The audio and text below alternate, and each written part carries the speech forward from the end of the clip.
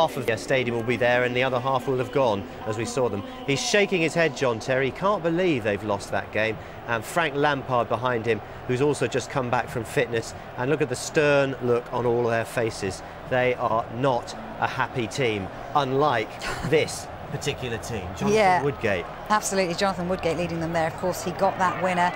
Instant hero for him. He's only played 4 games for Tottenham this season so far. Wasn't even there for them in the semi-final, but he has made all the difference in this final. He got it in the 94th minute. In extra time, it had to go to extra time, but they held on. They made some changes. Juande Ramos, who is the king of cup competitions. It's his 5th cup in the space of 2 years. So Juande Ramos really knows what he's doing in cup competitions, and he's done it right today. Ledley King leads them up the stairs.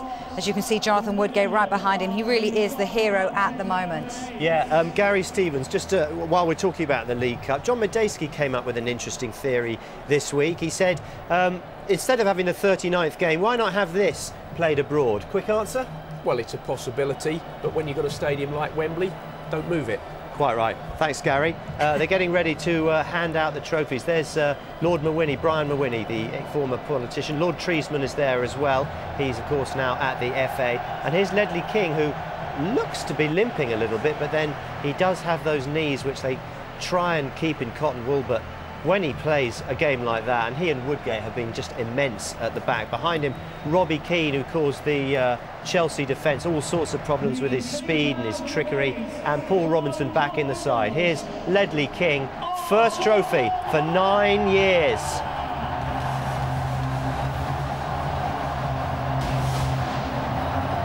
Tottenham Hotspur, the Carling Cup final winners of 2008. It's the 4th time they've won this particular trophy, and this is a game they will remember for a long time, and they deserve it. They've only conceded 3 goals in their Carling Cup campaign. Let's go to Dan Rowe.